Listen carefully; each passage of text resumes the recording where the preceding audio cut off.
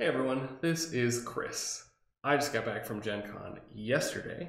Got a little bit of a cold that I managed to pick up thanks to 60,000 strangers in the convention hall, plus a little bit of air travel on top of that. But I still want to sit down, record a video to make up for the gameplay that I didn't do over the weekend. Give you guys a little bit of a talk through of what I did at the con that I think you might be interested in. How the decks I built performed, and some of my thoughts on Wizard's Quest and the Arkham horror stuff. I did buy Withered Heath at the con. That is one thing, which means that in theory I should be able to use some of those cards in deck builds for the next video that I'm going to make. There's a few of them that I'm really looking forward to, although those cards are in the box that I shipped back to myself from the con. So they're not here right now, which means that if anything goes wrong with that shipping, which unfortunately has happened to me plenty, I won't have access to them for at least another week. So fingers crossed. What can I say about the con itself? Gen Con was great. It was absolutely fantastic to just hang out with basically everyone that I know from Discord that I talk to all the time about Lord of the Rings, and Arkham Horror, the hosts of the podcasts that I'm not always so good at listening to, people who have blogs and make videos, just a ton of community members that I met and got a chance to actually sit down and play games with.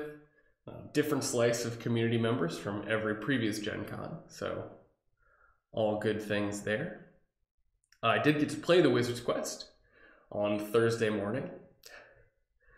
Me and Big Foam Loaf from Discord played competitive against Chad and Aaron from Cardboard of the Rings, and we crushed them. I wanted to be a little bit nice about it because it felt a little bad while we were playing, but no, we absolutely destroyed them. I started them off with three locations in the staging area, and first round staging didn't help. Second round staging for them revealed treachery that prevented them from playing a lot of cards, sort of really disrupted the flow of the Airstore deck that Aaron was running. It turned into a huge mess for them, and so eventually they threaded out something like round 3 or 4. And Big Foam Loaf and I continued to see if we could win the quest on our own. Both teams in that competitive mode did draw the big Nazgul from Wizard's Quest in the first staging step.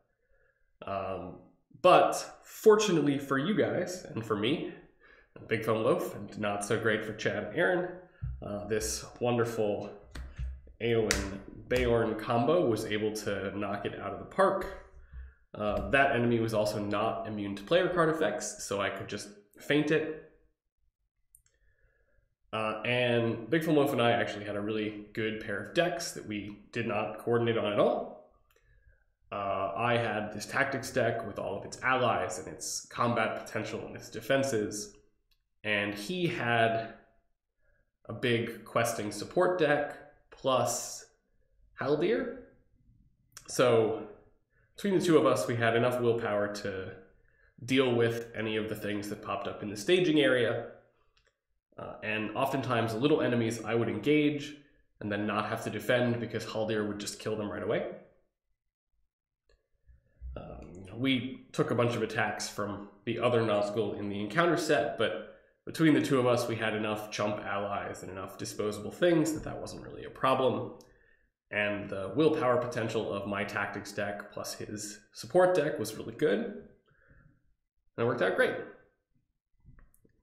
We tried again after that with my Theodred, Elrond, etc. support deck, which I do think would work really well with his tactics deck. But I chose to start us off with 3 locations that time just to sort of see how much worse it was. Oh my god, it was so much worse. So if you are going to do one of the events this year where you play Wizard's Quest or I forget what the other one is called, Woodland Hills, something like that. My recommendation for you, if you want to be mean, is to pick as many locations as you can to start and play, assuming the other one has a similar sort of setup. You need to be prepared to deal with it, otherwise you can quite quickly fall behind on the staging area. And there's some nasty locations in there for sure. Some incredible enemies too, don't get me wrong. There's the big Nazgul, and there's a whole bunch of trolls, and some effects that really mess with trolls. Wargs that will swarm you all over the place, although thankfully they don't tend to bounce back into the staging area like you have seen happen to me over and over again. But I think people gunning for sort of competitive success are going to bring decks that can fight really well early, and having a bunch of locations which you can't easily eliminate from the staging area is one way that your group could get ahead. I also did manage to somehow acquire and play the Eternal Slumber, the Arkham Horror scenario. I did not have a ticket for one of those events. I just showed up with generics, and there was a big long line of people waiting. I think this was Friday morning, in order to get their chance. And I was the person after the line got cut off. And the guy taking the tickets at the Fantasy Flight booth was like, okay, everybody else does not get into the event. The fact that I'd been there for an hour and was one too far in the line was a little disappointing.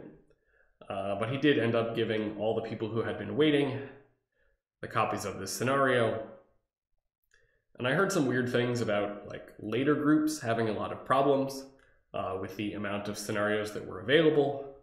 So I don't know if that messed that up, but I did get my copy. Sat down with Big Fun Loaf again and Atrick from Discord to try a 3-player Eternal Slumber. Big Fun Loaf had played before, but he sort of did not give us too much guidance about what we needed to do and what needed to happen.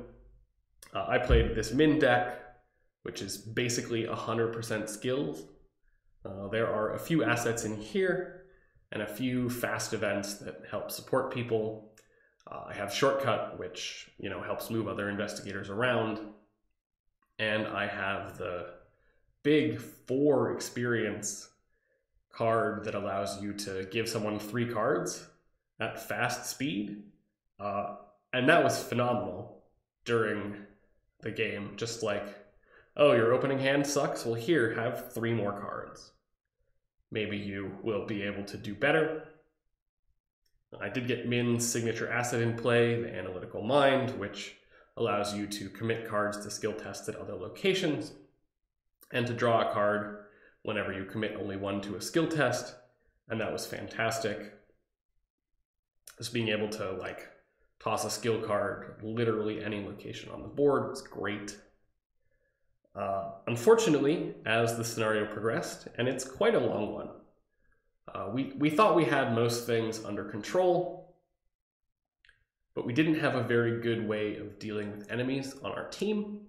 I have a very supporting min deck. Big Fun Wolf was playing Carolyn, who made approximately infinite dollars by healing sanity, like way more than you would expect. Atrick was playing Finn, and her deck was mostly geared towards getting clues and running away from enemies, which, don't get me wrong, is absolutely great, but we just sort of left everything alive and all over the board. So when we had to go back and start dealing with things, we realized that we could not. I think our result was still pretty good for a team that did not end up winning. None of our allies or investigators were lost to the abyss, which, in theory is good for the follow-up scenario to this one. The strength of the abyss, which is a scaling mechanic built into the scenario, was pretty low, relatively speaking. We got to the final act and agenda, and it was only at 4, which, you know, means we did not bump it up too many times. We didn't suffer too many of the bad things that could have happened, but completely bogged down with enemies that we were unable to kill. We all decided that we were just going to get out. It was not a very satisfying end to the scenario, but in standalone play, the difference between everybody died in Egypt and everybody got out on the train is not very high. I did also bring my Chaos cards, which you can see here. We didn't use them though. We had an actual bag with the tokens. Just show off what those look like on the other side in case anyone hasn't seen them. One thing I will say is that having done this, standalone Arkham Horror plays an awful lot like what I enjoy from Lord of the Rings. You sort of build your decks, you know the kinds of challenges that you're likely to face, and you can sort of tune and tweak and try and figure out how to overcome them. I think obviously you can build some incredibly powerful decks by just ramping up the XP and buying all of the really powerful cards. Especially for some factions, I think that is very, very easy to do. It's slightly balanced out by the extra weaknesses you have to add to your deck, but for the most part, adding more XP makes for stronger decks. And I think it'd be really interesting to do some deck building videos where I brew up some standalone solo Arkham Horror decks and take them up against some scenarios. And this right now is sort of serving as a test for me to see if I could flip over a Chaos card and have that be recognizable on the screen. I think that looks pretty clear just checking it out over there. But it was definitely a bit of a reminder of why I still prefer Lord of the Rings. Just the campaign nature that most of the Arkham players really love, to me, just means, oh, your deck building is limited, and then in between scenarios you get to like make a couple of decisions. That's not fun. I would much rather build new decks all the time. So if I do a campaign, a narrative campaign, what I will probably do is basically treat it as a bunch of standalone games, make my decisions and carry them forward, but instead of, you know, sticking with one investigator and one deck the whole time, rebuild for standalone mode with the campaign choices that have been made and progress through. But I don't know when I'm going to have time to do that, so it's just an idea at this point. The Eternal Slumber was definitely cool though, and I hope it comes out much faster than Labyrinths of Lunacy for anyone who's going to wait for that. Well, let's see, what else did I do at the con? I browsed the dealer hall and resisted the urge to buy too much stuff. Although by far the coolest things that I bought were these Dragon Shield. They're art sleeves in a very literal sense. It was not something that I expected, and unfortunately, apparently they're con exclusives. But I bought both of these Dragon Shield art sleeves that are adaptations of famous paintings with dragons in them now. So this is a, oh god, I'm gonna butcher this because I've already forgotten. Yeah, right. This is a Monet, a painting of a poppy field with a boy and now a dragon. And this is Whistler's mother with a dragon. And they're fantastic. I like dragon shields. I don't talk about this much, but like all of my Lord of the Rings are in dragon shields. All of my Arkham are in dragon shields because I just love the way they feel. And these art sleeves feel even better. I don't know, they're like thinner. The bumps on the edges of the sleeves are not as pronounced as they are with the other dragon shields. The sleeves come flatter in the box, as opposed to my normal dragon shields, which always end up weirdly curved. Anyways, they are super sweet, and I have no idea what I'm going to do with them. But I just kind of love them. Maybe I'll get back into Thrones so I can play Whistler's Mother with the dragon sleeves for a Targaryen deck. Seems appropriate, right? Let's get those out of the way. What else did I do? I played a Thornwatch event. It was this neat scenario that they did as a con exclusive. You know, you get a bunch of people in the room. One person in Thornwatch is playing as the judge, and their goal for this scenario was to corrupt the player characters and sort of force them to switch sides. My group did well enough, I think mostly due to some rules confusion, at spreading the corruption around so that we didn't have to deal with that, but like, just hearing all the things that were going on all over the place. It was a lot of fun. The game was interesting. It's gorgeous. The Penny Arcade artist did a really good job with the character designs. Everything felt super cohesive and very stylized. But I did not decide to buy the game because it's a one versus many, and it's not a kind of game that I usually tend to play a lot of. And there was the special listener event for Cardboard of the Rings and Mythos Busters, which I am sure you're going to hear about on both of those podcasts if you listen to either one of them. It's been quite some time since I closed out a bar, but people were there playing games until that late, so games were played. It may have been a mistake. I definitely was exhausted all day Sunday because of this. There was a surprising amount of yelling going on in the bar, although I wasn't involved in the secret Hitler game that taught everyone that Aaron has a face that cannot be trusted even when he's being totally honest. It was a lot of fun. There were a lot of different games that people played. Some big party group games, some sort of smaller things. Apparently some people played Happy Salmon again, but I missed it. I think the most interesting one that I played was The Mind, which is just a very weird game of reading body language and bizarre triumph as you cooperate with people without talking to somehow successfully play cards in sequential order. It's hard. And yeah, I know, in lots of ways it's not really a game, but it's okay. Definitely fun to do with a beer and sort of an open mind in case you ever get the chance. Maybe not worth 15 bucks. All right, cycling back to the Lord of the Rings decks, because I did say I was going to talk about this, and I do want to. Tactics deck was fantastic. There is more willpower in here than you would sort of expect. Eagle allies like these Eagles of the Misty Mountains, which I swapped in at some point, definitely capable of questing.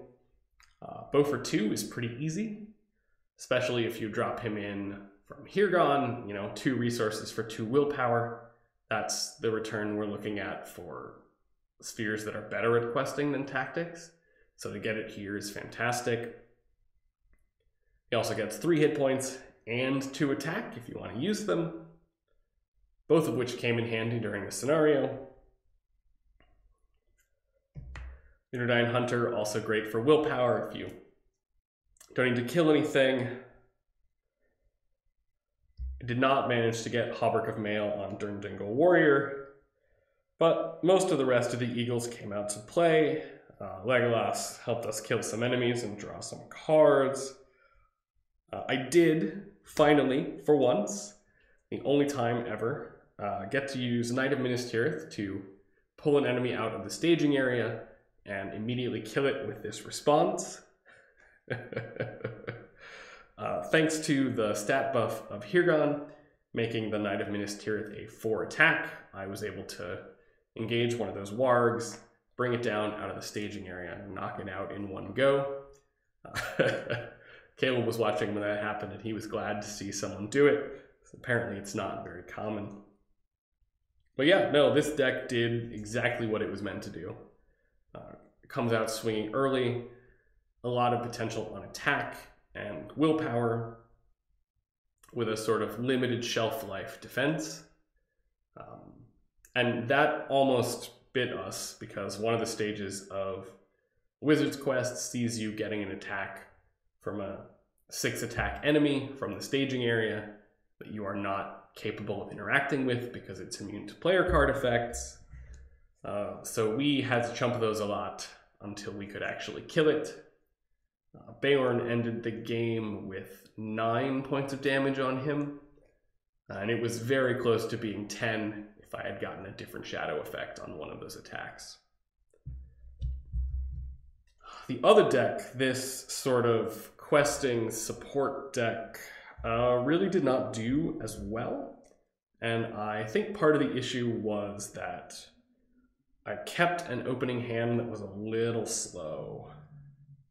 I had Furial, who was going to ramp up the willpower as we added more and more locations to the staging area. And I did have Joubert with a Hauberk for him, which was absolutely fantastic. There's no downsides to this.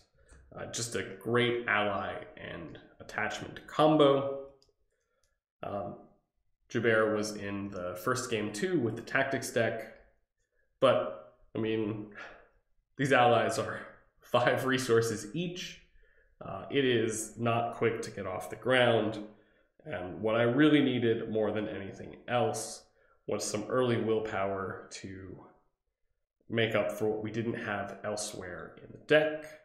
I mean, I think even if I had just kept a hand with a couple of Ents instead of Furial so that I could start pumping out that willpower a couple turns earlier, that it would have gone a lot better in that attempt at the quest.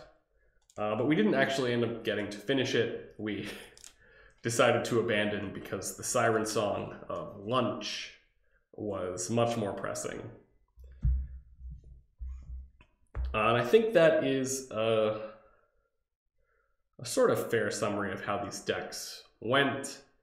I put a little more thought into this one, try and make up the shortcomings that I saw in the tactics deck. And I do believe that playing them both together would actually work really well, because the non-tactics deck still does quest for at least 6 right away. It has the potential to take a bunch of attacks without having to lose any allies or take any damage. And when you combine that with the tactics deck sort of ability to deal with big enemies while still putting out a good amount of willpower at the beginning of the quest, I think those two would combine really well. Paired up with a less aggressive deck, slightly less specifically matched up deck, I think the pairing is not as good. I had Hauberk of Mail in my hand with this deck and didn't have anything to play it on, which was a bit of a bummer, but it's the sort of thing that you expect when you bring a deck and somebody else brings a deck and you haven't coordinated it all. Especially since apparently my Theodred and Elrond were heroes in sort of hot contention. Oh well. We won once and did not finish the second attempt, so I'm not too worried about it. I'm definitely looking forward to the second set of Wizard's Quest cards, though, because that quest is awesome. Still slightly bummed that you really can't play solo very well. There's so many effects that rely on your opponents making a choice. And that's great fun when you have opponents and you're sitting there next to someone playing the encounter deck that you built for them. And they're like, okay, I need you to do something. Like, I need you to pick an encounter card for us to deal with. That feels really good. But on the flip side, sitting there by yourself, flipping over a quest stage and saying, okay, I need to pick the worst of these for myself. It's not the same. All right, everyone. That is my somewhat brief, although not terribly, recap of Gen Con, the Lord of the Rings Arkham Horror stuff that I did, the small amount of things that I purchased. Hopefully you enjoyed. And if you were thinking about coming to Gen Con in order to hang out with podcasters and stuff like that, play some games, I really recommend it. It's a lot of fun. Definitely expensive, so don't let me sway you if it's not in your budget, but I had a blast this year just like I do every year. So, thanks for watching.